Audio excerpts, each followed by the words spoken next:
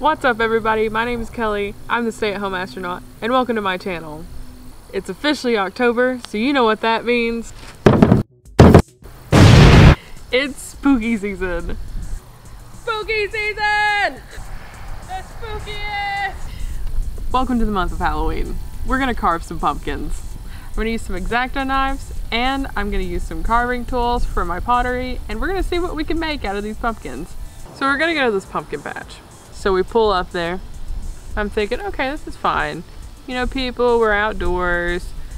We're gonna be socially distanced. It's gonna be okay. Not a mask. 40 people on top of each other under a tent. And I was just like, you know, I'm all about supporting local businesses. But you know what I'm not about? Getting coronavirus! We decided to leave. And I just went to the store, bought 3 pumpkins. So, moral of the story is, wear your mask. Please, just wear your mask. If you're in a group, wear a mask. If you can be socially distanced outside, sure, fine, but why? No, just wear a mask. It's just a piece of cloth. It's fine. Wear a mask. Wear a mask. Seriously, just wear a mask. It goes over your nose and your mouth. I now have 3 pumpkins, and I'm gonna carve them. So, let's get started.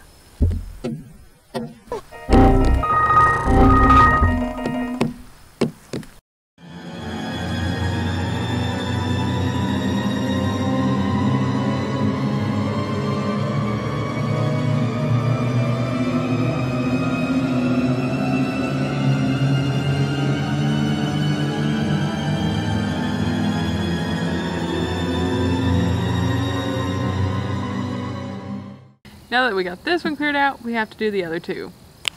And there we go! Now that they're done, let's go carve them.